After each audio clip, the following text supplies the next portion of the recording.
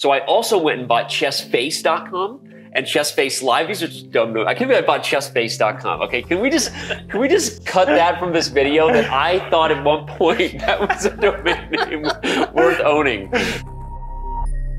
Hello everyone, I'm Sam Copeland and I'm the VP of Content here at Chess.com. In this video, we are celebrating 100 million members on Chess.com. Thank you so much to everyone who has been playing and enjoying chess on Chess.com or anywhere else. To mark this milestone, we are doing a Q&A on the history of Chess.com with CEO Erik and Chief Chess Officer Danny Rich. Hey everyone, thanks for being here. Hey everybody, and like Sam said, thank you to everyone for being here. For this Q&A, we posted a call for questions to the community on Twitter, YouTube, Facebook, and more. Now, we received hundreds of questions back and we sorted them into a sort of chronological order to line up with developments at Chess.com. Danny and Erik have had no time to prepare answers. They'll just be winging it, and we hope that you enjoy the conversation. First off, we should start with your own history. This question is for both of you, but we'll start with Erik. Before Chess.com, could you give us a brief summary of your history, both in and out of the chess space? What was your working and educational experience and your aspirations and dreams before Chess.com came into the picture? Oh man, okay, as quickly as I can condense that. I learned chess when I was 8. My mom loves to tell the story that she taught me the rules and then I beat her every game after. It's probably mom lore, that is maybe not true, but I always loved chess, but not so much until senior year of high school. Some friends and I just kind of randomly started playing more, and my grandpa had a set, and I just kind of got into it then. And then freshman year of college, I was playing in my dorm room, and this guy walked by, and he was like, "Oh, I want next game," and he totally crushed me. And then it turns out he was the chess club president, and then we became friends. And you got to tell him why Jay challenged you. Okay, Jay challenged me because I just teased him a little bit in the bathroom because he was brushing his teeth for a really long time, and I was like, and I'd never met him before, and I just kind of snarkily said, like, "Dude, is your dad like a dentist or something? Like, why are you just brushing your?" Anyway, so he kind of like was like, "Who's this guy who's teasing me? I've never met." And then so then when he had his opportunity to like, he came in and just wrecked me. I don't even remember the game. Okay, Jay's version of that story is I'm brushing my teeth, and here comes this guy who thinks he's better than me at chess, and he's like talking trash, like, "Yo, is your dad a dentist?" And I'm like, "I'm gonna beat that guy at chess." So anyway, go ahead. He beat me. I probably played H4 and then like Rook H3, and anyway, yeah, he beat me bad. And so anyway, I kind of fell down the rabbit hole. Like literally, like the next day, I went and I started like paying him for lessons, and then I went to like the bookstore and bought a book called Weapons of Chess. It was my first book. And I just fell down the rabbit hole and I fell in love with it. I subsequently started a chess teaching business in elementary schools where I wrote a curriculum and I hired instructors and I would get kids excited for chess and they would go do that. And we ended up doing chess in like 100 schools. And this is while I was going to college. So I had a lot of kids, I had a lot of other students working for me teaching chess in schools.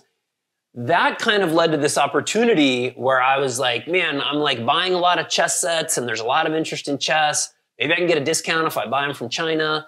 And so I started buying and importing chess equipment from China where it was manufactured and from India.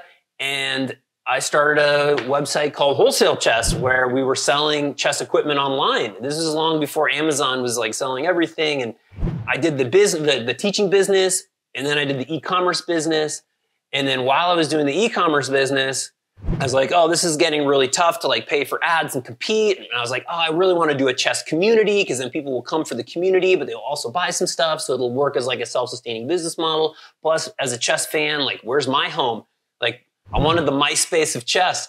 That will date me a lot. Shout out to you, Tom. That's right. Tom from Myspace. Anyway, I'm condensing this story a little bit, but I was in business school and I ended up buying the domain name Chess.com out of bankruptcy for $56,000. So we started building like the Myspace of chess. We were building a chess community. It was doing it with Jay, the guy who kicked my butt at freshman year. And that's kind of how Chess.com got born at the very beginning. And that's kind of my interest in chess was like as a business, as an e-commerce, as a fan, as a community member, as someone who was playing on other sites like Yahoo Chess and stuff and was very unhappy with it. I wanted a place that felt like home for me. And that's my relationship with chess and chess.com in a nutshell. I think I'd heard part of that story before, but I had no idea that you bought the domain name while you were still studying and while still in business school. I assumed it was a venture after that. It was actually right before I went to business school. And then while I was there, I was like building out like wireframes and kind of designing out what I wanted, and then started working on it. The first. Yeah, I was designing the logo and designing what it would be and like how you would create your profile. And it looked a lot like Myspace, but it was chess. So that's what I was doing. And then Jay, my co-founder, one of our co-founders, he was starting to code on it and do different things. And then, you know, I was in business school and, you know, my friends were off going, getting jobs different places and doing all these things. And I'm like, I'm just going to launch this chess thing and see how it goes. And then maybe I'll go get the, you know, take the job offer at Facebook or Google or YouTube or all these other places where I had opportunities to go work. But we launched it and, you know, started going. And every couple of months I was like, oh, am I going to keep doing this? Or am I going to go to back, you know, get a job? And I never did. So one thing that maybe some people think, because you're not nearly as public as Danny is in terms of, you know, Danny's on shows and is speaking more often about his history with Chess.com and so forth. I think some people maybe don't know obviously that story, but for some who know a little bit about it, I think, you know, maybe they think that Chess.com is an outgrowth first and foremost of business school and some, you know, opportunities and the Silicon Valley culture. And really what your story kind of tells everyone is this is really starting with chess. You know, also like the story with wholesale chess, I think is something I connect with because I've been using wholesale chess for a long time and really enjoyed just, you know, how much more affordable wholesale chess was. And I think a lot of people in the US also who are organizers may not even know that that was an initial venture. And so you've been, before chess.com, you know, someone who's really moved a lot within the chess world. And I think many people will appreciate that additional insight. Yeah, I will say this. I didn't start chess.com. It started as an idea for customer acquisition for wholesale chess, like community, because we were fighting on Google ads with like other things and chess sets. You're paying $3 for someone to click on a link for chess sets and then you were selling a $3 chess set. Like the math was not working out. And at the same time, social media, you know, was you know, communities were, you know, spawning like all sorts of different, you know, communities online. And I was like, okay, this is kind of the future of where we're going with things. You know, chess needs its online community. It doesn't have one. Like Yahoo Chess is not a community. It's a place to go like have a bad experience and get cheated against. And then there were other places, but they were all pay to play and you had to download. And it was like, didn't feel like a community to me. And so I wanted to do that. And so I was like, okay, we'll build the community. People will come and then they'll buy some chess. Well, anyway, I sold the wholesale chess company to you know, another great company. And you know, they've done great things with it. And you know, I continue to be a fan. But then I kind of focused in on doing the community part, which was nice because I didn't have to worry about the building in the e-commerce sales angle. We just can focus on just doing the community part. But you mentioned like the Silicon Valley thing. Yeah, I was in Silicon Valley. It was like the heyday of like things going on. All my friends were like going and getting jobs or they were like out there raising venture capital money. And I'm like, hey, I've got this chess idea. And like, I'm going into like venture capital firms and they're like, chess is way too small to be investable. And so I literally have a list of investors, including some who still I'm friends with who are like, I missed my chance. But like everybody said no. Except your friend's mom. Except my friend's mom. Shout out to friend's mom. Yeah, she was like, I'll loan you money, but I don't want to invest. And I was like, okay, I'll take the loan because we had to pay. She's like, I don't want equity in your ridiculous chess situation, but just pay me back my 70 grand in a few months and we'll be good. Yeah. It was actually after 3 years, and I paid her back like 100 grand after. Anyway, those were the details of our first loan. But the thing is that not having venture investment and not being able to run the Silicon Valley like playbook made us do everything different. First of all, it didn't feel like a business because we didn't have like we didn't know exactly what was going to happen. We had some ideas around building a community first, and then would come play, and then maybe we'd do lessons and different things, and then maybe eventually, I didn't totally know. But what I did know is that it cost money to do this. We couldn't afford a place for people to work.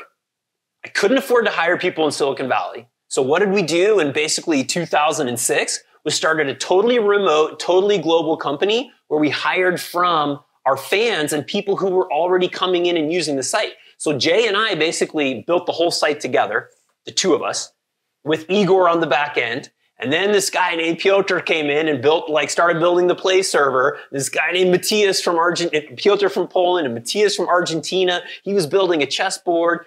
And this community member who was in the forums were like, hey, does someone want a job? And this guy named Matt was like, hey, I'll do customer service. And he's still here. And that's kind of how we started. It was like a minimal burn that I was paying out of pocket and from this loan from my friend's mom. And we were just like working literally till like 3 a.m. every day, just like working, building. And it was very small. And so we built a sustainable business where we weren't like just spending tons and tons of money. We were doing it in a sustainable way and just out of like passion and with the totally distributed thing. And now like that was not how people did businesses, but like, fast forward 15 years, you see a lot more of these bootstrapped, remote, internationally grown companies. And we were like at the very beginning of all that. And so now that's becoming a playbook out of Silicon Valley, but was certainly not at the time. And my classmates and maybe my wife thought we were crazy for doing this. And it, long term, as some people say, it was an overnight success, 15 years in the making. So, Danny, obviously we've kind of pushed quite a bit down the road of the development of Chess.com, but your story, obviously, some people are familiar with, especially people who've been around in the US chess scene are familiar with elements in terms of like your development as a prodigy, being one of the leading talents in the US. But I think there's a lot that people don't know, and a lot of people don't know about your involvement in chess teaching and chess coaching and chess websites before Chess.com. Could you describe how, you were in chess and eventually you connected with Erik? Yeah. Like you said, Sam, I guess I've touched more on a little bit of my story before than Erik has. We won't get into. I'm not going to get into anything pre-chess businesses at this time. My early childhood years of learning chess and getting into the game are its own complicated wild ride. But when I did get into chess, I was pursuing it as hard as I could as a young talent, traveling the world and playing chess. And at some point, that came to an end due to some health issues and some opportunities at the time. And I went full steam into chess business, similar to Erik, a little bit different in terms of getting in there with the idea of wholesale chess. But I was a purchaser of wholesale chess items as someone running an LLC that was teaching in the schools and doing things where I'm from in Arizona. But at some point, the internet happened, right? And everyone remembers where they were when they got their first link to YouTube. Or if you don't remember where you were exactly, you remember being like, wait, what? There's videos on the internet. And I think that for me, as someone who had been, grinding and doing the typical chess player gambit, speaking to all my brethren, my sisterhood out there of chess professionals, right? You're teaching in the schools, hoping that leads to private lessons, hoping that leads to group sessions, running tournaments, and you're scaling, the opportunity that is to build a chess business that is super awesome and serves a community. And I was doing that for I say many years, really from the age of 16 to the age of 22, 23. So very young, I started doing this. But then the internet happened, and I was super convinced and focused that was the future. And I had this crazy personal dream at the age of 22, which was I was going to start the first chess website. But really the key to us was we were going to do live chess coaching. And to me at the time, that meant integrating with WebEx, remember WebEx, and gotomypc.com. Those things, right? So I was focused on having a chess website that could scale what I knew how to do, what I was doing, which was teaching and educating, right? And making a video, because I thought that this would be a way to not just grow the community, but obviously grow a business and a livelihood for my family. So I bought I actually taught myself the whole Google AdWords course myself in bed, just like watching these videos. Oh, that's what SEO means. I didn't even know what that stands for. Okay, great. Here's what a keyword is, right? So I started teaching myself how the internet worked. And I was like, okay, well, obviously I should own Chess.com because clearly that's the most powerful brand. I learned that you can build a brand on words that people don't know, but really the key to where the internet is going. And at this time, the ICANN, like that's the international governing body, if you will, of the value of internet domains for those who don't speak ICANN. And I was like, they didn't even really understand the chess market, right?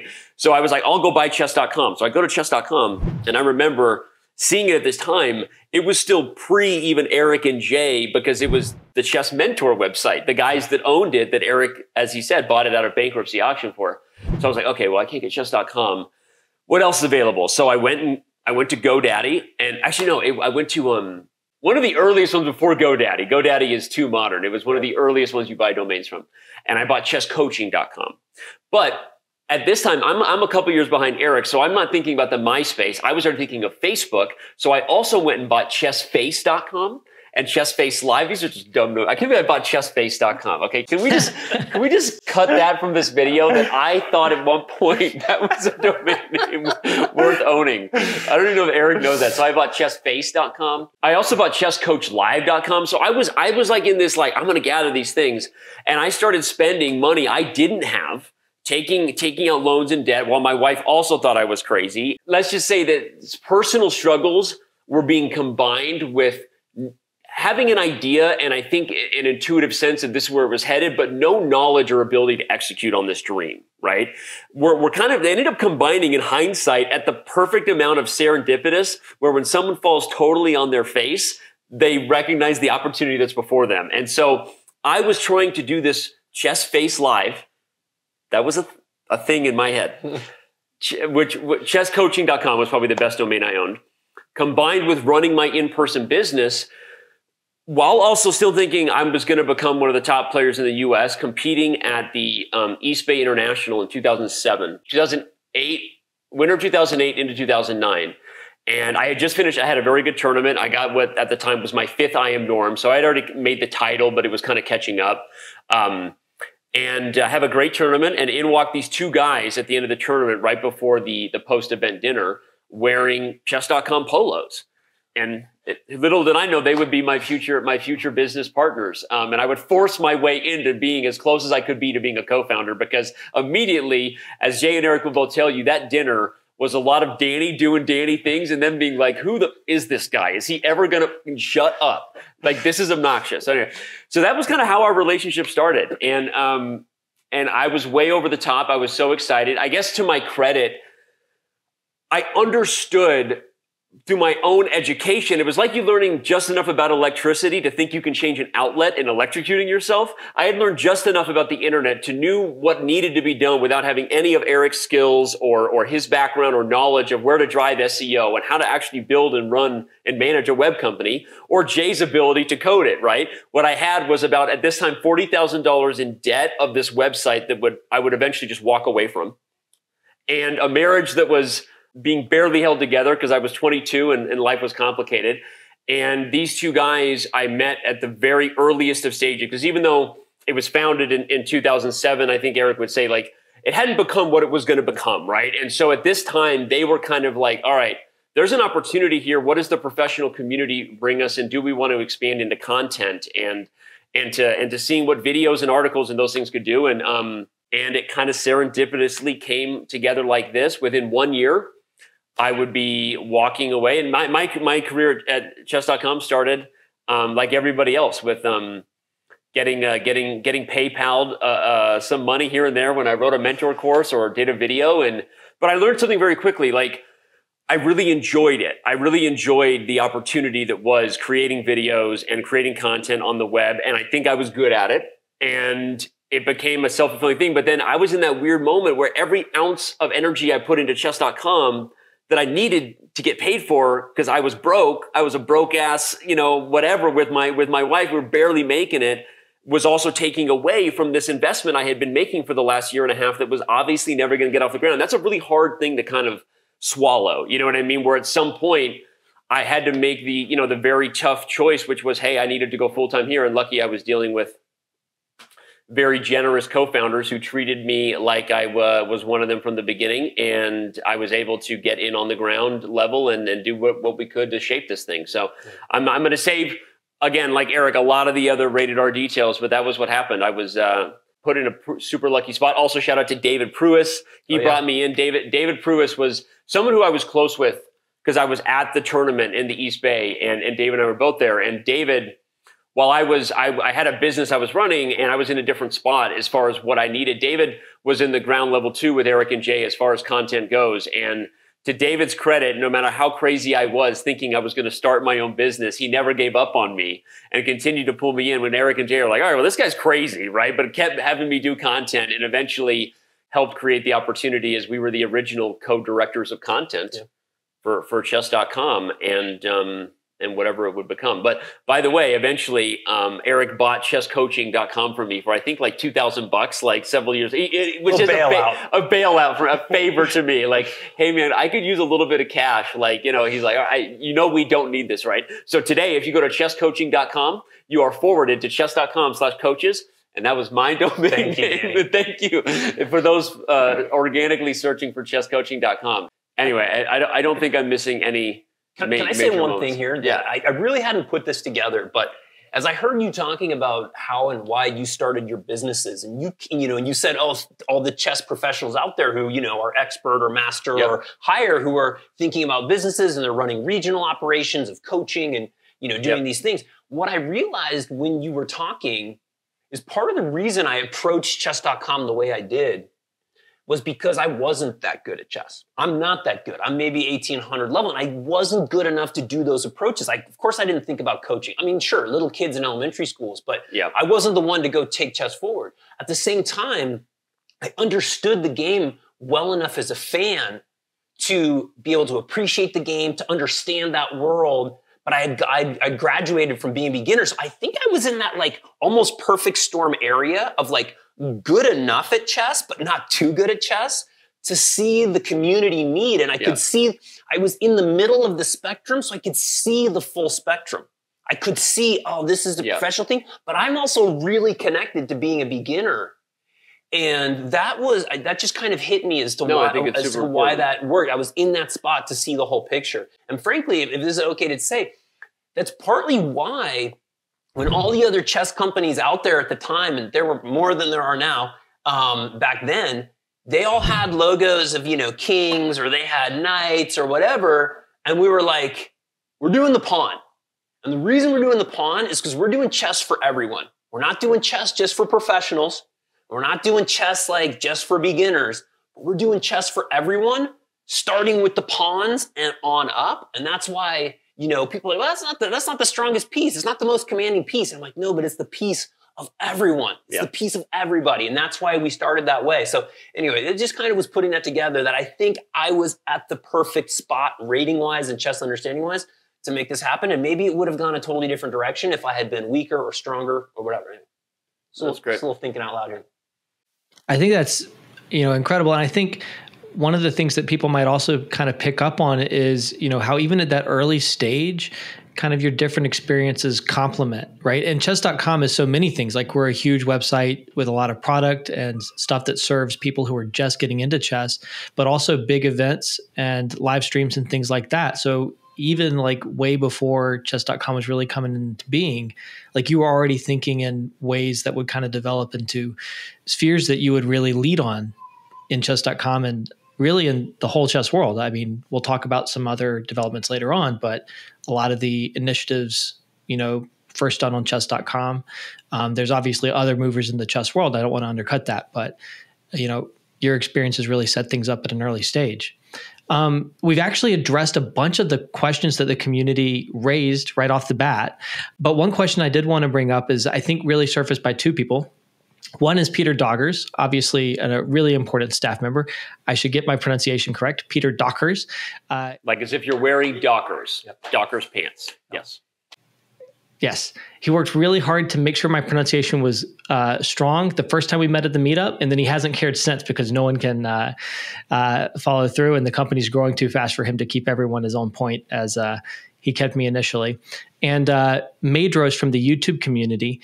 And they both ask a very similar question. Basically, when you looked at like ICC and Play Chess, who were kind of leaders at the time, and you also mentioned Yahoo Chess, what was it that you saw as kind of an opportunity and a way that you could set yourself apart? And I think it would be interesting maybe to broaden that a little bit and think about, like, you know, at the time the website is coming into being, there's a lot of evolution in the internet, right? There's kind of a previous generation of website and then a generation after that.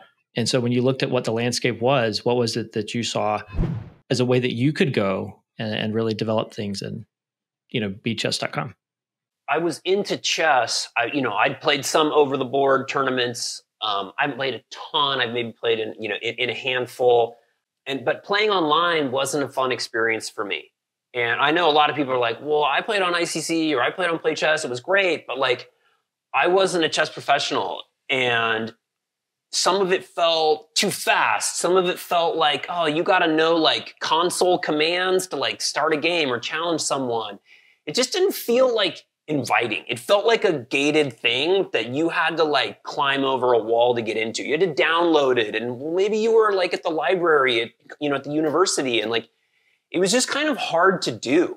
At the same time, the web was changing. Like JavaScript was a thing, and like, oh, interesting, real time was a thing. It wasn't just HTML page, click a link, new page, click a link, new page. There was like interactivity and stuff. And, Yahoo was there with its like Java applets. But even then people are like, oh, Java's dying. And then Flash was kind of around. But even Flash, we could kind of tell back then, was like, you don't want to mix like Flash, the other stuff. And anyway, so there was these kind of new technologies that were happening.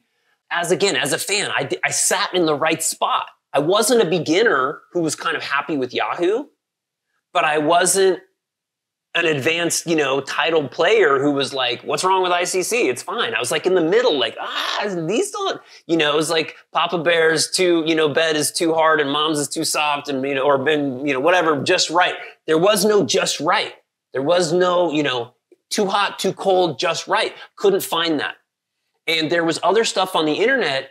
There was like super cool blogs, and there was like great news sites, and there were bloggers, and, there was chess content. It was emerging. And there was, free internet chess server, Fix. I actually played most online on Fix because for some reason it just felt a little easier for me.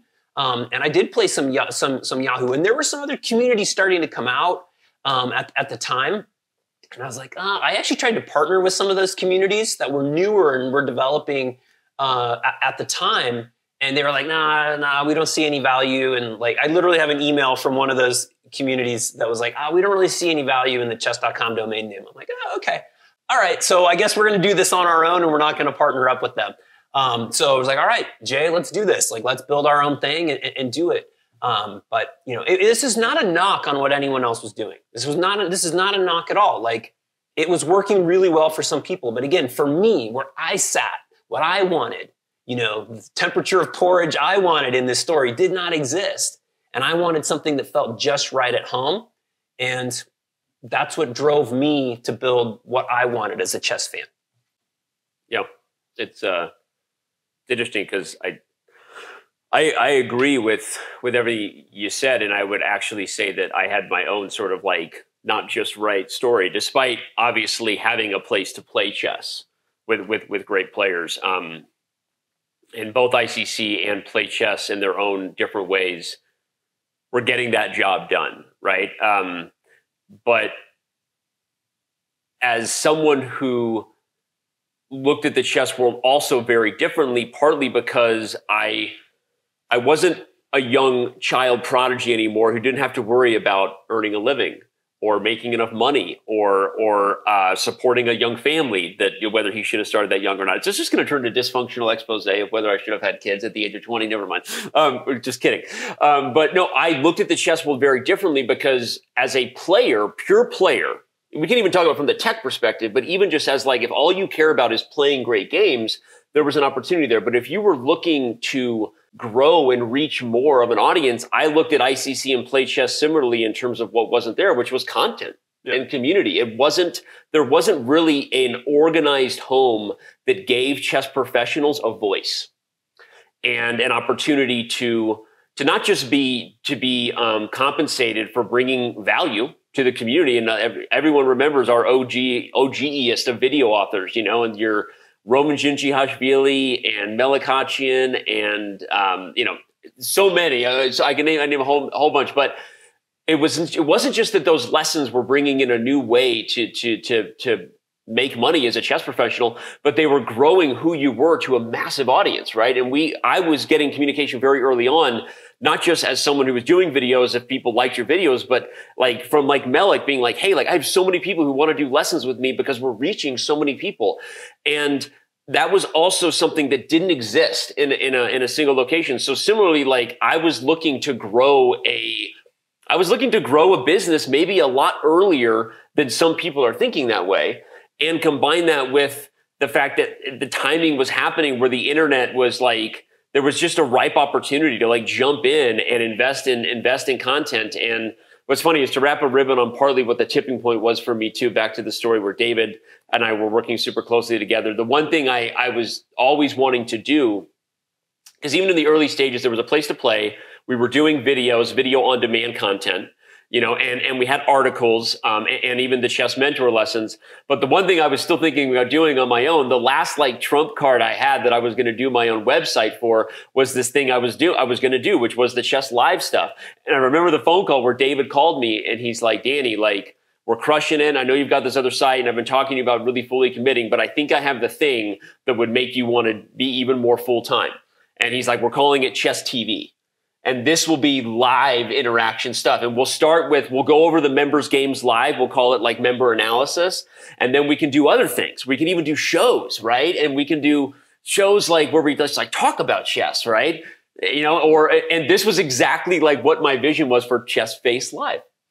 So again, just to wrap around that story, it was like, I was simultaneously like, you're right. Like I would love this and I would own this. And also this was like the final nail in the coffin, like just fully commit to Chess.com being the place. So I just wanted to wrap a ribbon on that story because I only just remembered that just now when we were talking about it. Well, it wasn't too long after that either, that when we were doing this Chess TV thing and we were putting out different shows, and back then it was working on, were like different technologies like livestream.com, like Justin TV. We were long before Twitch. And it wasn't that long before, I don't remember whose idea it was, but I do remember literally taking $1,000 cash, which at the time felt, this was a totally insane thing, $1,000 cash, and dumping it on a table in between Danny and David, who had laptops, and they were gonna play a match against each other for $1,000 cash, like split in a certain way. That was the first death match. Of the Speed Chess That was the birth of the Speed Chess Championship and all that has become from that. And that, I remember that moment. And again, that was a brainchild between David and Danny. And because that was it. Like we wanted to do interesting stuff for people to watch. And we wanted to, for fans. All this stuff was for fans. Fans like they wanted to watch that. Fans like me, where I wanted to watch awesome players competing for prizes. And here we are just doing the CGC, the Chess.com Global Championship with $1 million in prizes recently. That is crazy because I literally remember dumping the cash onto the table of $1,000 like it was yesterday. And then it was just $1 million. Anyway, it's a mind trip. We should have done that for the CGC too. Seriously, bring in a briefcase and just lift it up. We could have done something like that. We do a lot of meme good content. And I think that's like part of the fun thing, like back to it, is even though, again, I because of where I came from, like David, like I brought what I was asked to bring, which was, a view from the professional community and not just the views of what professionals, thought about our site in terms of how it compared to ICC, right? I remember the early years of our struggle when, frankly, it wasn't even our fault that we were lacking innovative ideas, but browser technology just hadn't quite caught up to what the downloadable desktop application can do, right?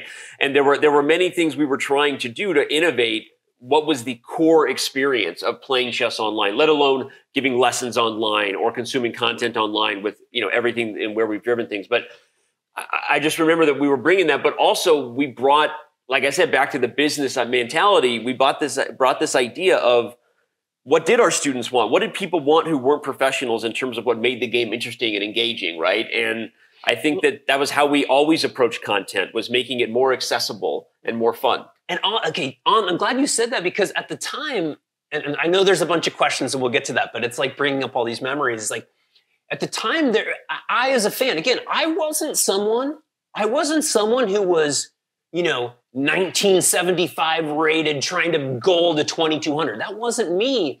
And so there was a lot of chess content that frankly just didn't reach me. I didn't care. I wasn't trying to go, 30 moves deep in the Alapin. I didn't care.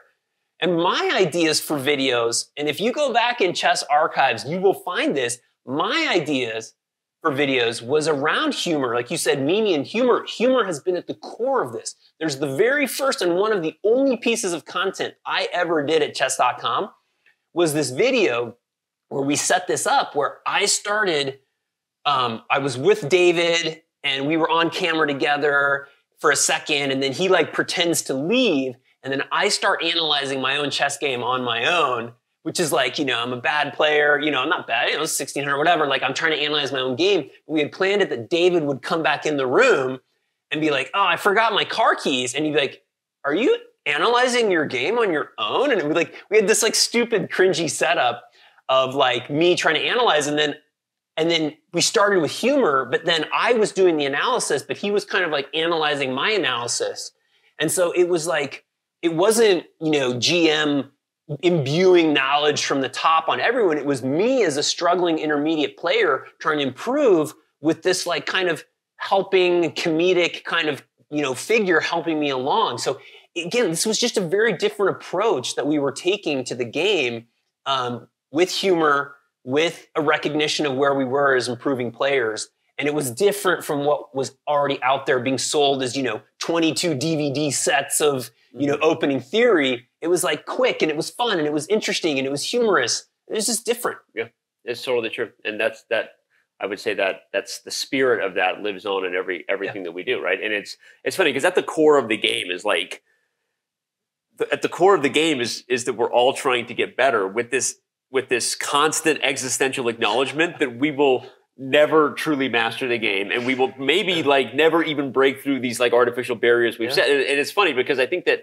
you look at our site, like everything about our site and our product, like puzzles are designed to improve your tactical pattern recognition. Game reviews designed to help you improve, learning from your mistakes.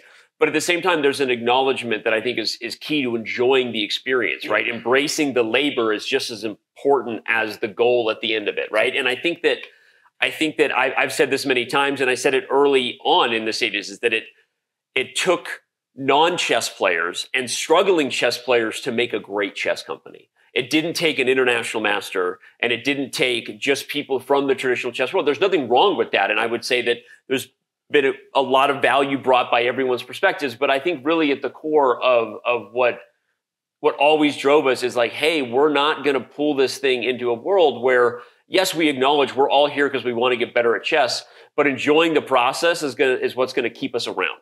That remains why we do what we do. Yeah. And I want to say one other thing is like, we've thought about this and the journey of a chess player. And typically in the past, a journey of a chess player has been, your journey toward mastery, or, your journey from a beginner to a thing.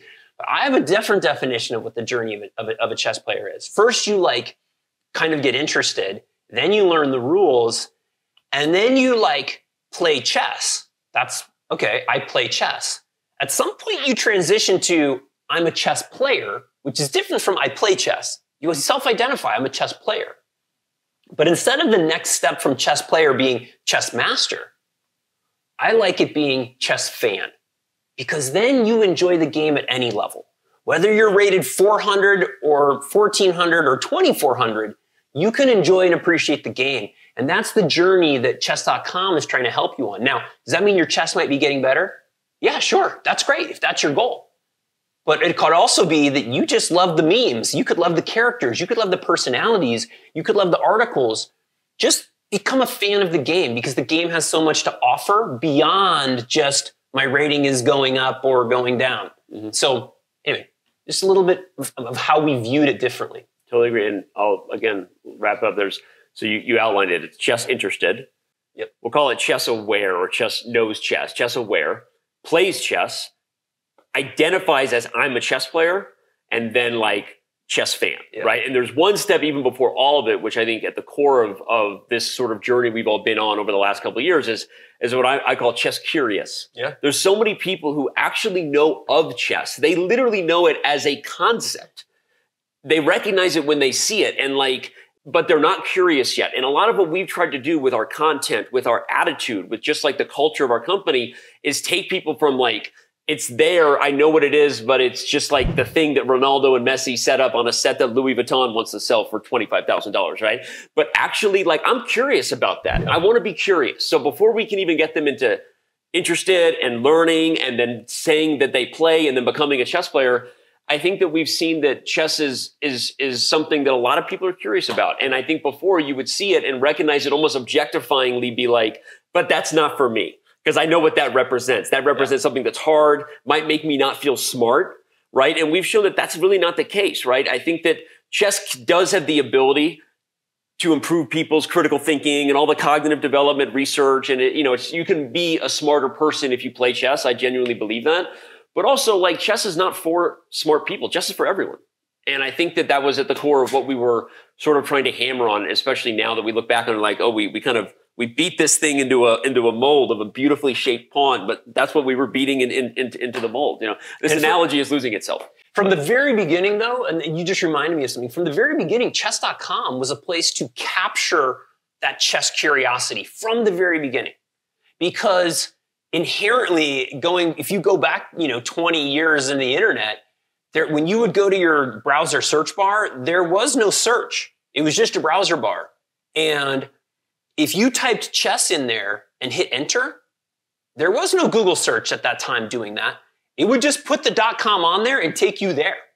And so Chess.com captured the chess curiosity of the world long before the search engine was even built into the bar. It was just chess, enter, add the .com, go. And there were thousands of people each day showing that level of curiosity and arriving at Chess.com and then starting to see oh my gosh, there's a community here. Oh, there's some articles written by this guy, Danny. Oh, I can create a profile. But from the very beginning, Chess.com has been the receptacle of, of the funnel of curiosity and then bringing you on in to show you the awesomeness that is chess and helping you become a chess fan. I remember that was from the very beginning. When we tracked our admin pages daily, I remember the first time we crossed 5,000 new members a day. Yeah. And it was awesome. Amazing. We thought that's not a subtle flex, everyone, but just facts for chess fans watching this video. You're here because you love the game. Right now, we're getting more than 100,000 new members a day. Yeah, and it's totally and literally we have wondered at some point. I'm being totally honest here. There have been times, you're going along in this business for years, years and years. 10 years into this business, and I'm seeing 5,000 people a day. Okay, we hit 8,000. What? We hit 10,000. Oh my gosh, 20,000 people registered today. I literally was for years afraid that at some point, the last person on earth that had been interested in chess would have registered, and then the next day that was it, guys. The last flat earthers out there. The last interested person on earth has registered, and now we're done. Yeah. But somehow, through all that is and all the crazy tailwinds we've had, not only is the last person not registered, but there are more. And it's so anyway, yeah, we're doing 100,000, right? It's just mind-blowing, and I'm so grateful to the community. I'm so grateful for the world to continue to push forward the benefits of the game, because there's so many, whether it's getting smarter or whether it's having more fun or whether it's just being part of a group of people that are interested in what you are.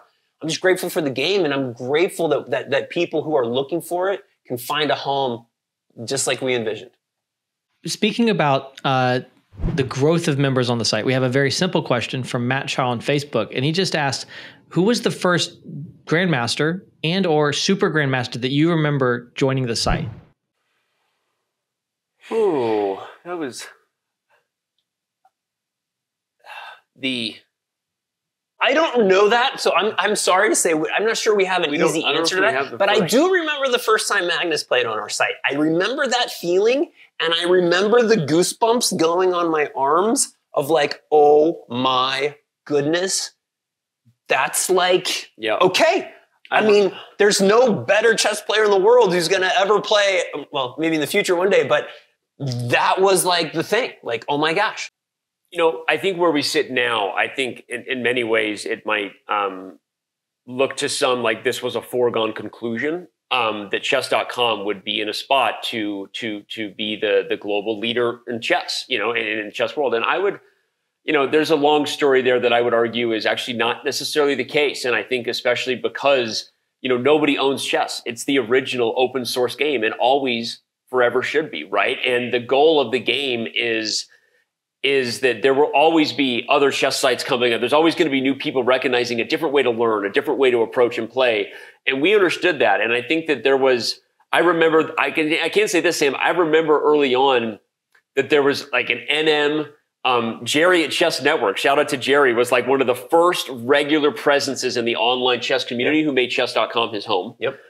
But way back in the day, Jerry. And I remember Jerry and, a couple of the earliest, it was all FMs and NMs besides me and David. Besides me and David. Me and David were the first international masters. All the IMs and GMs were just playing on ICC. And so without telling that whole sort of disruption story, I would argue, there was a lot of thought into what we recognized as things that we wanted to do more for them. And I think we ultimately delivered on that. And I don't want to, go down too much of the details because it's a very long story. And I don't mean it with any sort of disparaging. I mean, ICC is frankly like still great as a great place to play chess.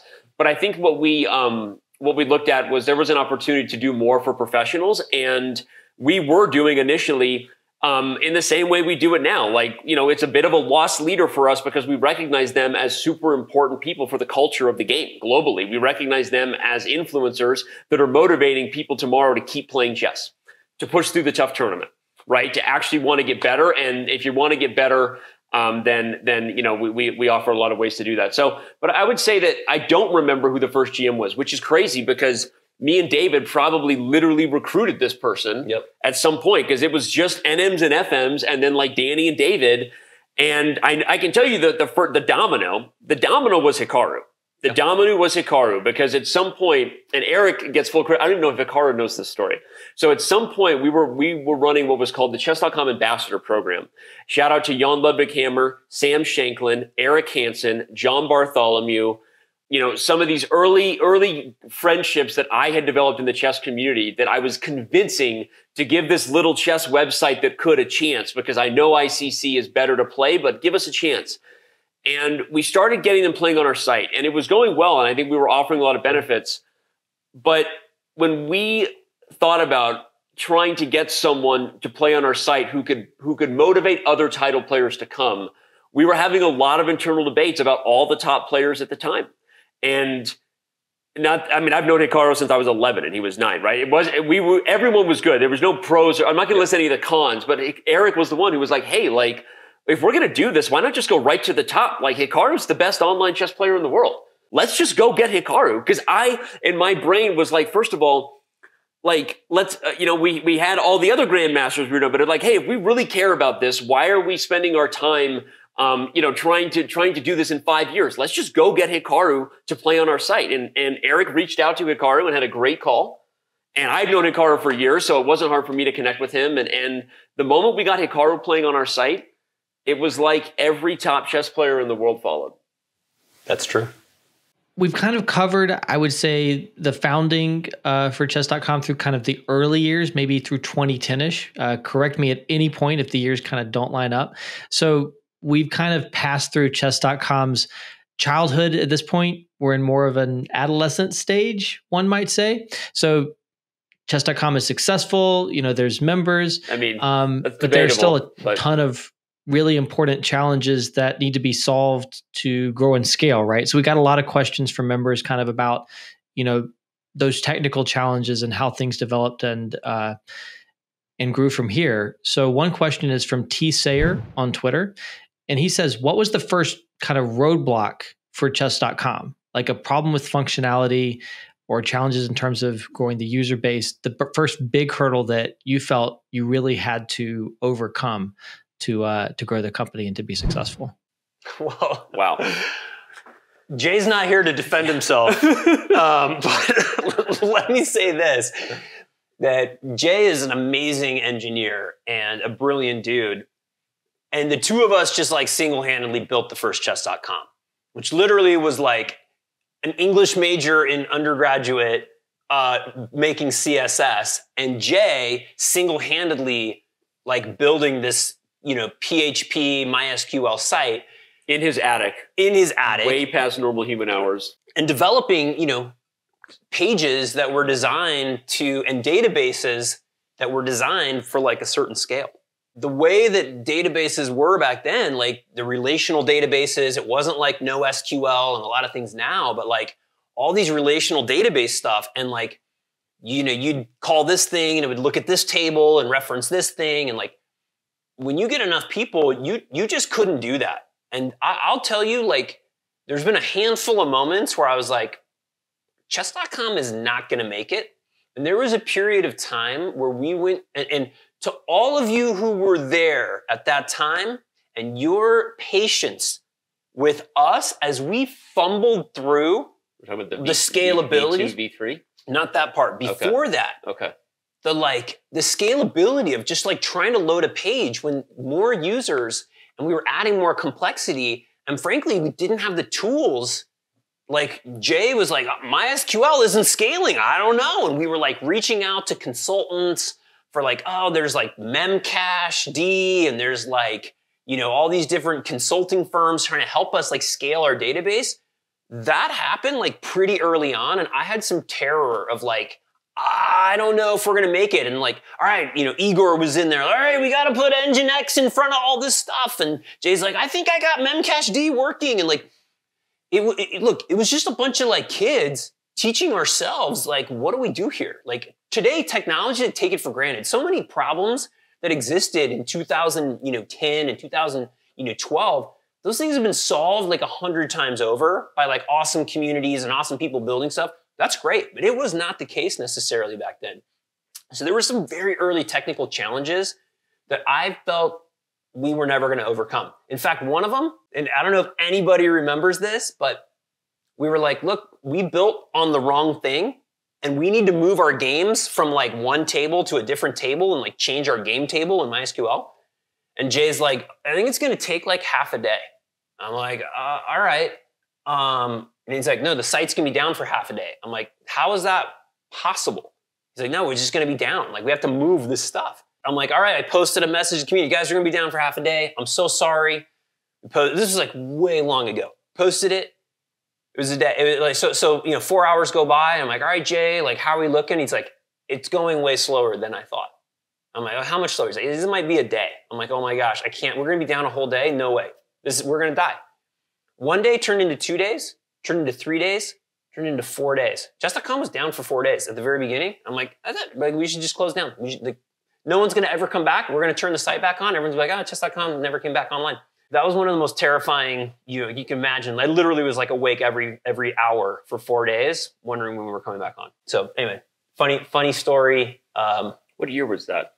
I don't remember exactly, but very, very early on. So that's about a super early challenge. That's one. And since then, we've had a lot of like hairy moments of like, you know, scaling technology. Look, we're hitting 100 million members, you know, and there's like millions of people visiting every day. There are technical challenges that you don't see until you get to the next thing, whether it's a database here or a query there or a number of sockets or all sorts of different things. And we're tripping these things all the time, and probably from the community on the outside, they're like, gosh, Chess.com, get your shit together. And it's like, yeah, we're learning as we go. Like, we're just chess fans trying to figure this stuff out. So apologies, but also thank you to all of you who've been through some really tough times as we grow. We got a lot of questions about another technical-ish challenge that naturally had to be dealt with, which would obviously be fair play. You mentioned already the challenge of like Yahoo Chess, and you said you would log on and, you know, you'd just be facing cheaters regularly. Obviously, also Chess.com is kind of developing at the same time as chess engines and mobile, right? So it used to be like you'd have a complex like Fritz or something that not everyone have, and then everyone has an engine on their phone, right? Super, super easy to do. So like when you kind of launched, like you couldn't have had anti-cheat at the time. How did you kind of build that and see that challenge developing and expand that over time? It's a great question. And it's funny, I almost answered this like 2 questions ago.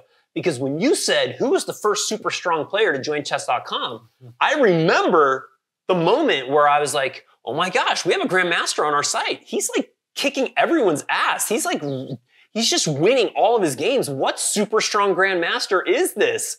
I remember his avatar and everything. I'm like, what secret GM is destroying everyone? It was not a secret GM. It was not Twist ending. It was somebody cheating. And we're like, oh my gosh, how are we going to deal with this? I mean, it's hard to explain the whole process, but immediately right then, we're like, this is going to be make or break for our future. We have to invest here. And immediately started hiring like statistician. Before Roland, who's been with us for a super long time and doing this, we had somebody else who was helping, and they were matching up, engine moves and doing different things. And then we built an amazing team around this, and we've invested so much time and money and resources just to protect this game that we love. But we immediately knew how dangerous this could be, and remember that very first cheater. It was such a painful experience to see. So it's been at the core of what we've done, and it's challenging because it's not preventable. And that's the hardest thing. And if there's one sadness I have, it's that we can't prevent people from doing that. We can't stop somebody from opening their browser and pulling out their phone at the same time. Like you can't stop it. You can only catch it after. And so there is some damage and loss as you go through. And I apologize to the community because I know the feeling. I've been cheated against. I know that feeling. It doesn't feel good. It feels a little better when you get the after the fact, hey, you were right. But like, it doesn't feel good. And unfortunately, it's not preventable. And that's the biggest bummer. But we try to catch it as quickly as we can. Keep going. I'm going to close my Discord. This is hilarious. Hi, Discord. Keep going. Yeah, I think that answered the question really well. Just a lot of members were interested, like basically, how do you go from zero to actually having, really robust anti-cheat? It's constantly going to be an issue, but I think that was something that a lot of people were really interested in. There is a very long story as well. I'll add my own side of that. I'll say that it also goes the way it did in history because of the way we dealt with those different crossroad moments, right? And also probably because of the community demanded. I mean, mentioned Roland, shout out to Gerard, the cheesy kid, our first ever kind of self-proclaimed like, hey, I'm going to be a cheat detective and I'm going to do everything I can to help you guys catch cheaters, because he hated them personally with a passion and still does. And of course, now we have a massive fair play team, and everyone who does a ton. A lot of people don't know Robert Hess, along with the many hats he wears. He's probably the world's leading expert cheat detective. Like, honestly, like Robert Hess as a grandmaster, and you don't even know that. But I'll say this, that Erik is right, that we did know we had to act. And it was also partly because of the broader discussions that were going on about the narrative of our company in terms of, David and I having the goal of increasing the amount of professionals using our site, which would increase the amount of players interested in using our site, because you want to be where people who are better than you are playing chess. This is the case in every sport, right? You use Nikes because Jordan said he wears them, right? I mean, I was invested in growing the reputation of our site. And in addition to the play experience itself, as we were investing in in-browser technology and getting faster and better, we were really on the level with ICC. The only other narrative was, hey, you guys are playing with Yahoo Chess numbers, so we've got 1 million members, but you've got ICC standards, and they don't even have a single member playing unless you're paying. Hey, that rhymed, right? So it was a different standard with a different number, and we were in a tough spot. Like, we couldn't keep up with the amount of new members a day, the amount of opportunities for cheating. And, there was a very, very faithful, I remember where I was standing in my kitchen at the time when I was on a conference call with Erik, Jay, and David. And we were having a meeting, just the four of us. And there was a discussion being had about what we were going to do about this. And the scary reality that this was going to take massive investment, much more than we were currently making. And I remember, and I've shared this story before, that just the fact that we said this out loud, I think all of us threw up in the back of our throats a little bit because of our love of chess coming first before being a tech company or a gaming company. We are not a mobile game shop, never have been. We are not just a tech company. We are not a product company even necessarily. We are all those things, but at the core, we're a chess company. And I remember us, four of us being like, saying out loud, can we deal with this? Like, or are we just going to have to say like that we can't stop it? Do we have to face our community and say we can't stop it? And just saying that was like, ugh. Yeah. Like we have to do something. And I think within less than a year, like Roland was hired. And I think we immediately started investing in the technology that would go on to power what is the best cheat detection system in the world, as has been endorsed many times by many people. And that is what we have. And it was born out of, frankly, it was born out of necessity. It was born out of crisis, because our ability to grow as a company, to improve our reputation, and to invest in what would become the future ecosystem of events, which allowed the future ecosystem of streaming and content. It's based on people wanting to follow and understand and get entertained by chess that matters. And you can't have chess that matters if at the core of that product, it doesn't have any integrity. The chess doesn't matter if it's cheating. And so really, I would argue in some ways, like what we did with Fair Play has been existential to our business. It has been existential to the future, to what was at the time and what is now the past, the future of the chess community online.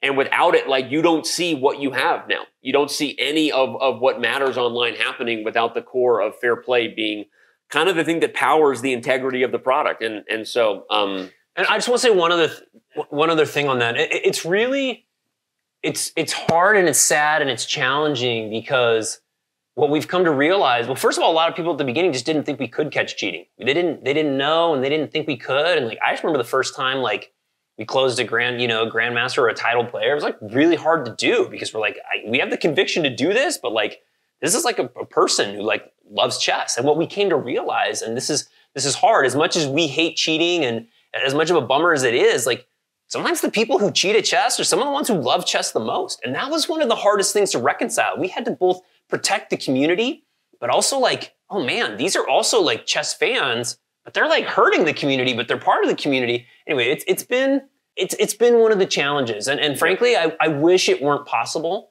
We could take all that time and money and resources we have to put into protecting the game. And if we could have put all that into like teaching the game, imagine where game review would be today if we took all the cheat detection stuff and put all that effort into game review. But like, we couldn't do that because it was existential.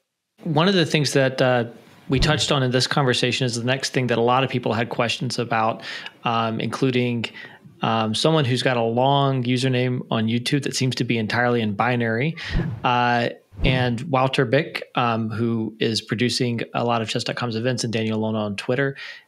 And what they're asking about is, what was kind of the process like when we first decided to do money tournaments, things like Title Tuesday and other stuff like that. Obviously, that ties into Fair Play a bit. And then also from Bick, on the broadcast side, what was the decision like to start broadcasting this and other kinds of events as well? They're kind of related, right? And it's dominoes that fall, because our goal was to provide opportunities for professionals, born out of the story. We now kind of understand a little bit of the lineage of that, and then also improve our reputation as being a site for chess professionals, not just a site for doing what Chess.com is ultimately, I think, here to do, which is to grow the game, but also serve the community. And like, Sam, this, we talk about it all the time when we give our mission statements to what we do. It's to grow and serve. And sometimes the service is more of the focus than the growth. And sometimes we're more focused on the growth, and this, right? So I think that process of launching money tournaments would put into the service department at first. It was, hey, like, we're going to provide this service for professionals online, money tournaments that have never existed consistently. Shout out to ICC, who was running the Dos Hermanas. The Two Sisters tournament was the only annual prize money event online for many years. And we were like, why don't we do this, every week? And I literally don't remember whose idea initially Title Tuesday was. It was all of our ideas, but it was like, we're going to launch a regular money tournament. It just happened to fall on Tuesday. I think, we do cringy things from time to time. Title Tuesday sounded cringy enough, so let's go. But because we had that tournament, we had a bit of a reason, a hook, if you will, for Hikaru to play. And if Hikaru's playing, other people are going to play. And okay, now they're all mad at us about cheaters. Well, let's hire someone else to focus on cheating. And now we're doing an even better job. So let's invest even more. And it becomes a self-fulfilling kind of prophecy. And then over time, what we learned was that just, I don't think it's hard to anticipate the direction of where broadcasting would go for chess, as Bick was saying, because look at every other industry, right? What do we have around the world is right now the World Cup is going on and people stop to watch these games because the best players in the world at a game we love are all together in one place, right? And it's the same for every single sport. And so, the difference was that we were able to do it on a much more regular basis, I think, than had existed before.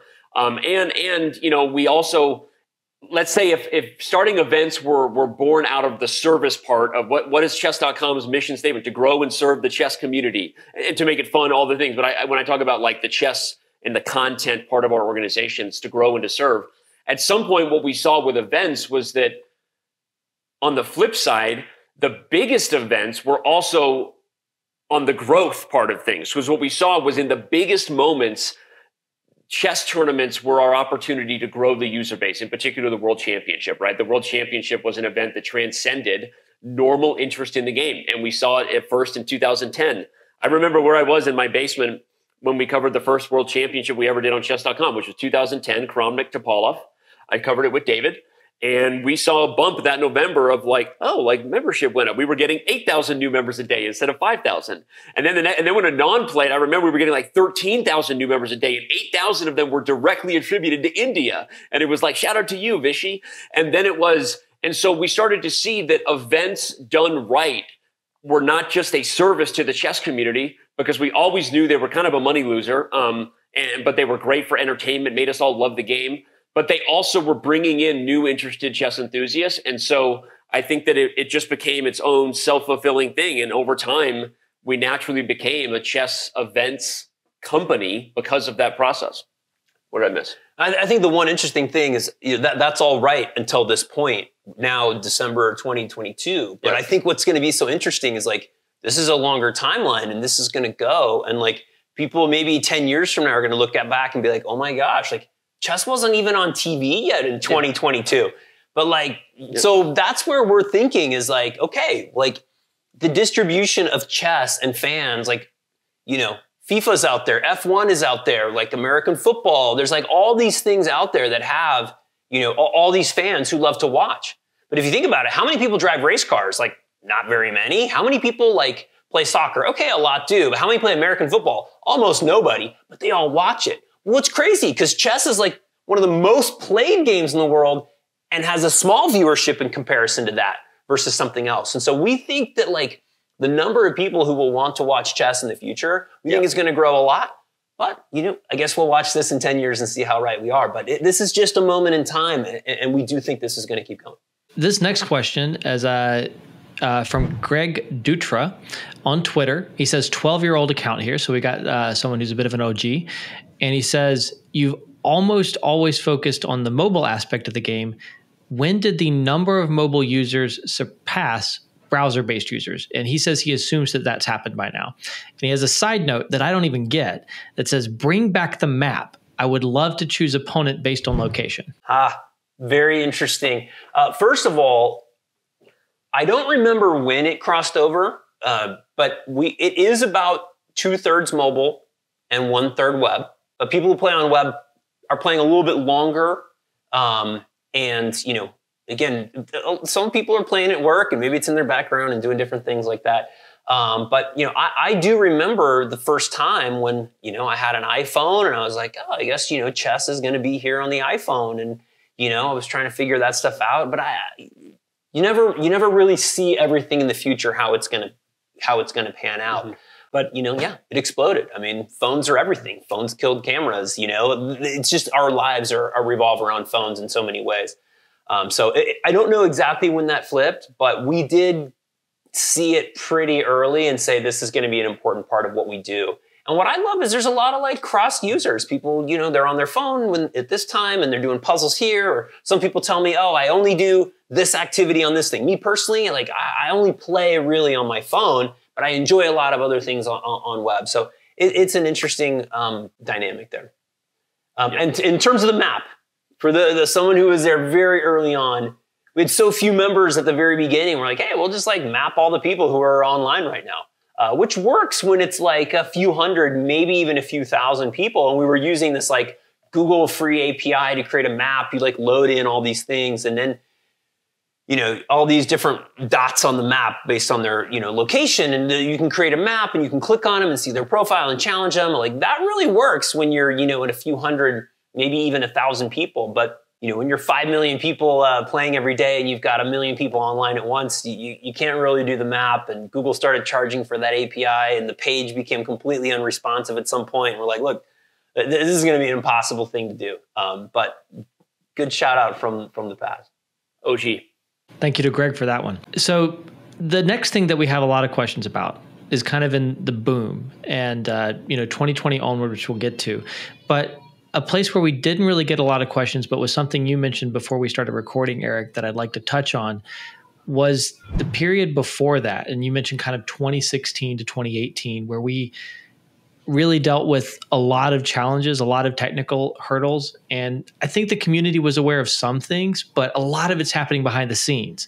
So they don't have kind of the same insight that you do. And that's maybe a really important part of the story of Chess.com. Could you share some of the extreme challenges from that period and why you consider that to be one of the most difficult periods at Chess.com? Yeah, it was super tough. And again, like Jay's not here to defend himself on some of this and tell his side of the story, but you know, we built a site and we'd rebuilt the site and we kind of massaged the site and we've done different things. And we were working inside of a framework. If you want to go Google it, was called QCodo of all things. Like, you know, it's a long relic of the past of a framework and a PHP and stuff. And we got to the point where it was like, we just couldn't do this anymore. Like there was no more extending of what was going on here. We were at the end of it. And if we didn't start rewriting this and doing it, then we were never going to have a future. We were just going to be stuck there. And so you've got this car going, you know, going around the racetrack and you're like, all right, there's no pit stops allowed and you need to rebuild your car. And so while we're like doing things, we've got people trying to rebuild and you've got to be careful and do this. And so we were kind of rebuilding the entire site while it was still being maintained and doing things. And the challenges you have there is like, you can't stop. And so the changes you make aren't perfect while you're going. And so you end up just doing it, but then doing it again. And then you fix something else and then it makes you redo it. And so we got into this like absolute technical hell where not only was it like problematic, but anything we were like, oh, let's add this really cool thing. Let's do this awesome idea. If you did it, you just have to redo it again in the future. So why do it? So we had this period of absolute like super frustration because we didn't feel like we were serving the community. We didn't feel like we were serving our mission because we were held back technically. It was just a very hard and dark time because we just felt like we couldn't improve. It wasn't great how it was. We couldn't add anything new. They were just dark years, and we tried to focus on some content and we were doing some other different things, but like, and our team was, by the way, was working super hard. No disparagement to them, but the challenge they had to rebuild this car as it was going around the track was massive and just took longer, frankly, as all projects do. Instead of saying it was going to take 6 months, we should have said it was going to take 2 months because you have to multiply it by 5. So, you know, it just gets longer. The longer you say it's going to take, the longer it took. And so it was just many years of that. But what is really awesome is eventually in 2018, we finished this long, dark period of refactoring and we relaunched the code and went through all of our betas and we had a new look to the site called V3, which many people hated, but it came along at the same time. And obviously everyone's used to it now and we're on to like other versions beyond that. But we relaunched, we had a new look, and some people embraced it and some were mad about it, but at least we were on a new platform we could build on. And not long after that, we started churning out new cool stuff.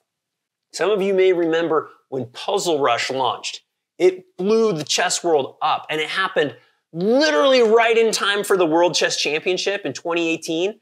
So the World Chess Champion, as Danny mentioned, like, you know, more people are looking at chess than ever in 2018, and we freaking launched Puzzle Rush right then on our new platform, and all those pieces just came together of like, and it was just awesome to see the chess community embrace. And it was like, well, of course, it was excited. It was a new feature which we hadn't done in years, and it was a really good one. And we're like, oh, We did it. We like, that's it. We like grew chess. We're done. Like, how cool is that? I remember the word saying, like, guys, like after it came down early 2019, like, we all need to reset.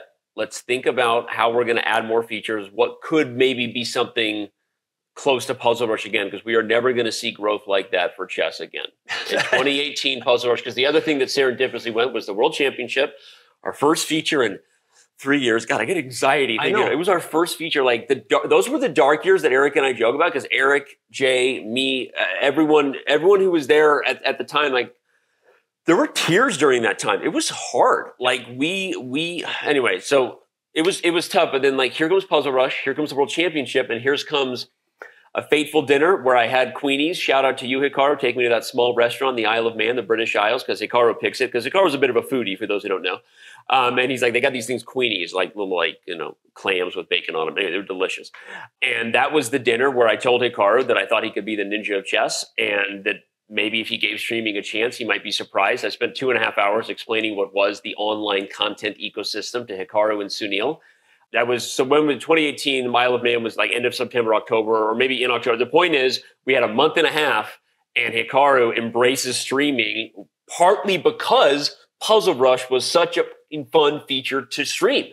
So like product delivers, in several years, like the sort of not the, I don't want to say the tipping point, because there were so many incredible streamers who were committing to what would become the future of what we now know is like this incredible ecosystem online. The chess bras were like the OGs of committing to it, at least as far as having a fully focused Twitch brand, right? And there were so many others, but we all knew, and Erik Hansen and I had talked a lot at the time, like we knew like the category needed a Hikaru, and we knew that it was going to be something that was going to take us to the next level.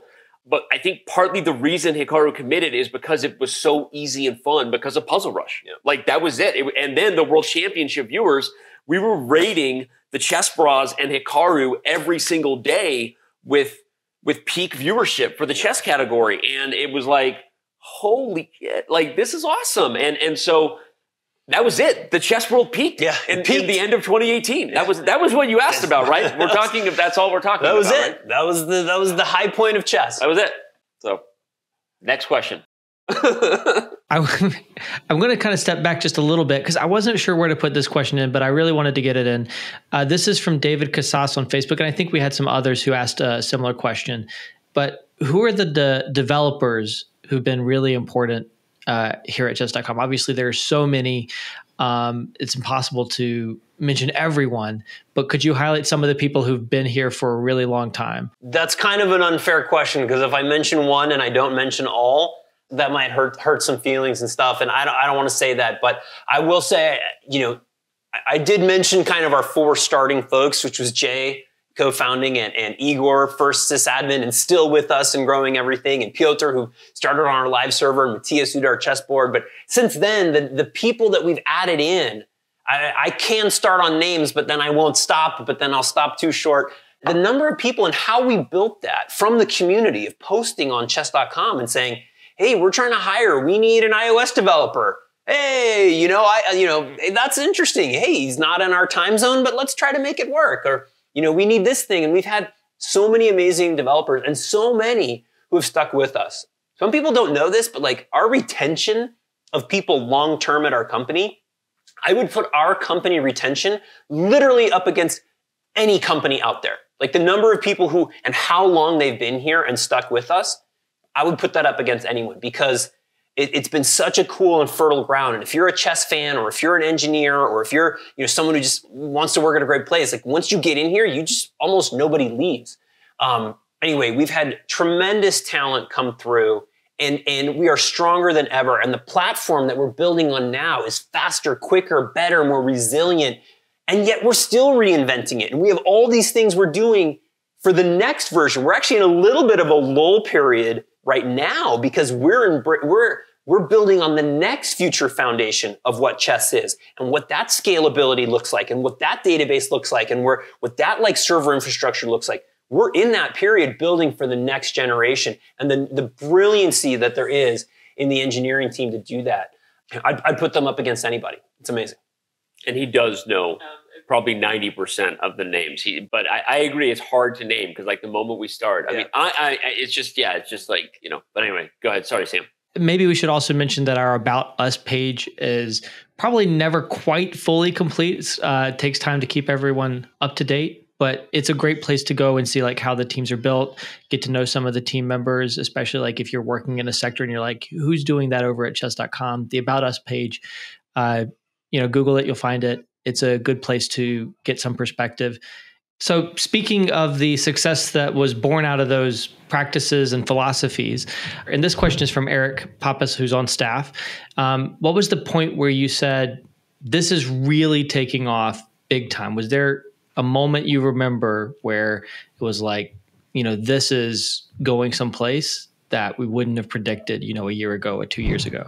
Well, I mean, Danny mentioned, we first thought that we had experienced the chess boom that had washed over us in 2019. At the end of 2018, kind of going into 2019, we kind of looked at, that was the chess boom, and we're at a new level, we peaked.